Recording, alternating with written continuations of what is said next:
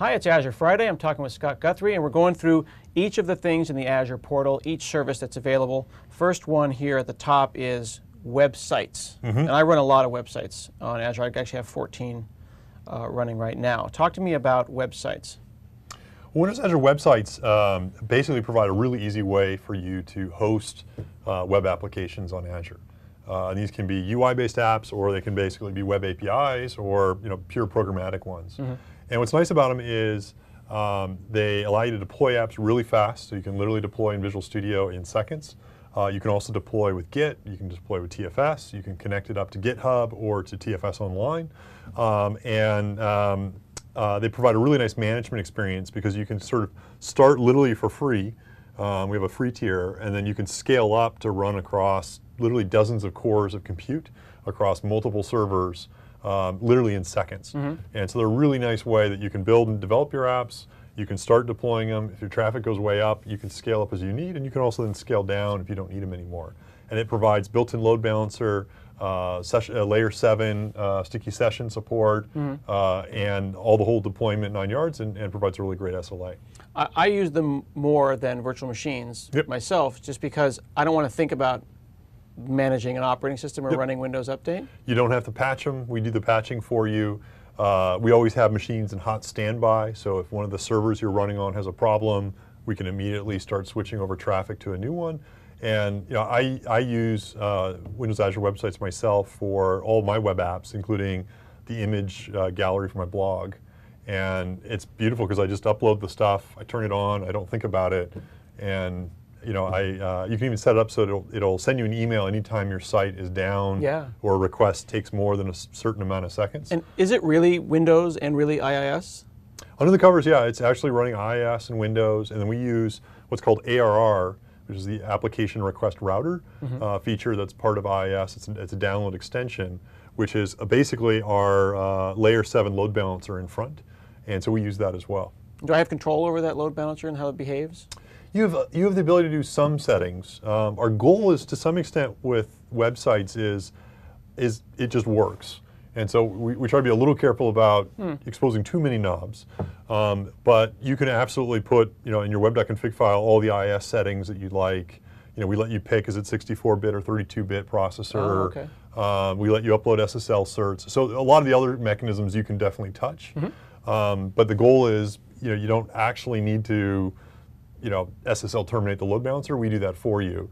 So best practices are kind of like baked in? Best practices baked in, absolutely. Okay. Now you've got this this slide here, which is kind of interesting. I wanted to show this because it gets a little technical. But explain to me what's going on here. So basically, in the portal, actually, it might make sense. Let's go to the portal real quick and just actually show creating a website. That'll make it a little bit real for people that have never seen it. So I can just do like from a gallery, like I'll just do from gallery. Well, so let's just quick create a blank site, maybe. Okay, I'll make a blank one then. Yeah. New, compute. Website, quick create. Guthrie is here. Create site.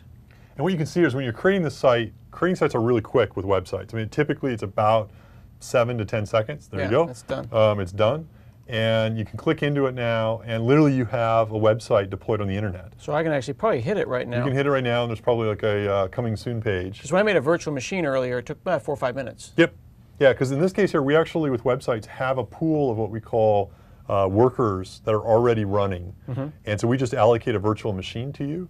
And again, we can do that literally in seconds because it's already up and running. Right. Whereas with a new virtual machine, we have to create it from scratch. And what we get here is a nice dashboard that shows you CPU, bandwidth in, bandwidth out, HTTP errors, things like that. If you want to, you can configure it. You click the Configure tab, and you can choose what version of .NET or PHP you want to be using. You can choose, is it 32-bit or 64-bit? You can upload SSL certs. You can map DNS names to it. Control SSL bindings. Tons of stuff here. You can turn on logging, where you want to log to. You can integrate New Relic and I've done that, actually. If I go to one of my sites that's running live, you can see my traffic in the CPU.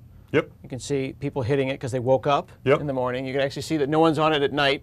And then suddenly, Monday morning. Notice no errors. That's nice. Yeah, thank you. But here's a cool thing you don't have set up yet. What's that, sir? Click Configure Endpoint Monitoring. Configure Endpoint Monitoring. And then I'll scroll down here. and there we go, monitoring. Yeah. Type in a URL to one of the URLs on this thing. All right. So like my big one would be hanselminutes.com/archive. Yep. And so then basically, let's call it archive, and then pick where you want to hit this from around the world. So pick Chicago and Dublin, we'll say. Great. And now hit save. Okay. What this is now going to do is periodically it's now going to ping that URL to see whether it's active. Now go back here into settings. So if you pull back out to the top level, okay, and scroll down on the left-hand side, sorry, and click management services. Oh wow, I've never been in here. Click a rule. We'll add a new rule. Add rule. And we'll say, is archive up? Is archives up? Okay. And basically choose website. Website. And you should see Hansel Minutes. Yep. Oh wow, look at that. Okay, so then these response time, uptime. Yep. If uptime is less than, or if. Let me say if up, or actually I would do this. Why don't you do availability here? So click that one, response time. Okay. And just say greater than 3 seconds. Okay. Average over 15 yep. minutes. And then just say send me an email. Send me an email. Okay, that's cool. And then just hit OK, because I guess it knows my email already. And you can also supply an alternative email if you want to. And now, basically, it's now monitoring your website, and you'll get an email anytime when it hit it, it took more than 3 seconds to respond, or if it returned a non-200 error, or a non-200 response code. And yeah, it gives you, again, those are kind of some of the built-in features that it provides for best practices. And you can auto-scale and dynamically scale up and scale down your servers as well. And all that's built in, which is nice. Yeah. Under the covers architecturally, the way the service works, it's running on virtual machines. So it's using the same infrastructure that when you create a virtual machine explicitly in the portal, it's running on top of that same infrastructure. Okay. What's nice here, though, is we're running the virtual machines for you. And we basically have a load balancing layer in front of them of load balancers we manage, a deployment service so you can do FTP or web deploy or Git to deploy your apps. And then we basically have VMs running with IIS already pre-configured, and we have lots of them. And you can basically control on your website how many of them you want to use. Okay. And so if you're the developer here, use VS or an automation script, you can go ahead and deploy your app. So you use FTP again, you can use web deploy inside VS, you can use TFS or an automation server. And then once that deployment service then is effectively going to deploy your web app across some of those machines. And then when you have a browser come hit the server, so it hits that front end. it goes to the front end, it's going to hit one of these machines. If it sends lots of requests, the load balancer is actually multiplex. And so they'll actually send the requests to all the machines your app's on. And they're smart, so they'll actually monitor the performance and response time of the web servers. So they make sure that they evenly distribute out the traffic for new users. And they'll also do sticky sessions for users that have already touched one of the nodes. So by default, the user will always go back to the same machine.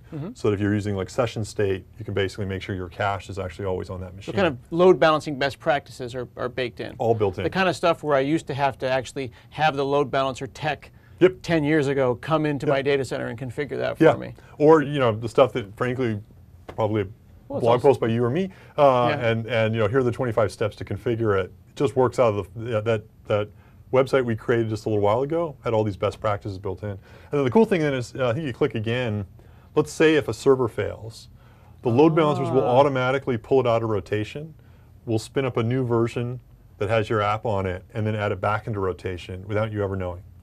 And so the beauty is, that's also from a best practice perspective, you get hardware resiliency built in, and it's all wired into the load balancer, and away you go. Would I really never know? Is that the difference between one of my servers, like something that, like my code failing versus something in Azure failing, like a fire that you commented on? If a fire goes down, that machine disappears. Do I see in the operational logs that anything happened, or does it just, I still have uptime, like there's no hiccups? As long as we don't impact your SLA, you should never know. It's like if a tree falls in the forest and no one's there, you have no idea.